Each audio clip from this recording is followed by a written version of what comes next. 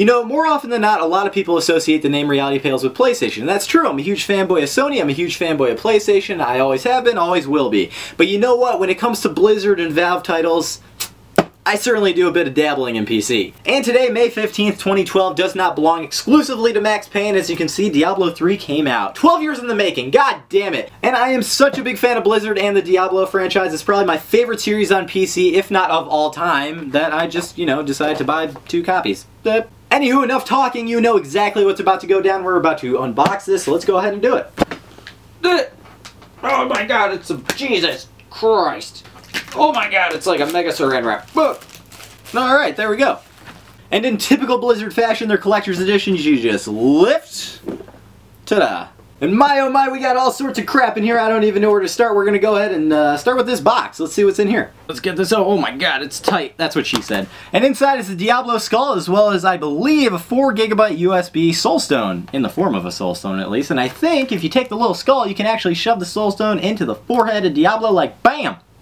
Sweet! Let's see what else we got in here. This looks like a CD case, so I'm assuming it's a soundtrack, and it is Collector's Edition soundtrack for Diablo 3. And on the back, it is apparently 23 songs. So that's a lot of wholesome music you could be bumping out of your car. And it looks like we got all sorts of codes in here, which I would show you the front of, but I totally can't because they have the code written on them, and I want them, they're mine. So it looks like there's a number of things. First of all, you get 3 Diablo 3 guest passes. You also get a World of Warcraft guest pass. And you also get to install Diablo 2 and the expansion, Diablo 2 Lord of Destruction. And I believe it's actually on the USB that comes with the skull, the Diablo skull, but you need a code to activate it. And it looks like next up we have the behind the scenes DVD and Blu-ray 2-disc set, which is awesome because I have a PS3 so I can watch it in Blu-ray. Fuck you, Xbox! And of course you get the DVD for Diablo 3 itself. I think there's a bunch of codes in here as well. I'm not going to open it up, but I think it comes with an aesthetic artifact of some sort. You get like wings, you also get a World of Warcraft Pet Fetish Shaman, and you get some StarCraft 2 BattleNet portraits. I think 3 of them if I'm not mistaken.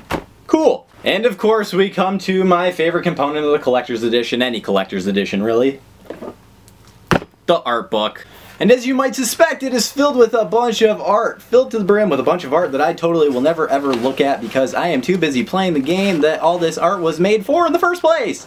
Well, there you go, ladies and gentlemen, the Diablo 3 Collector's Edition set. Just to recap, it comes with a behind-the-scenes DVD and Blu-ray 2-disc set, a Collector's Edition soundtrack, art of Diablo 3, which I don't give really 2 shits about, a Diablo skull, a 4 GB USB soulstone that attaches into it, and I think it actually even might glow. I could be lying about that. Exclusive in-game content, and the game, of course. So with that said, I'm done talking, because I want to play it. Adios.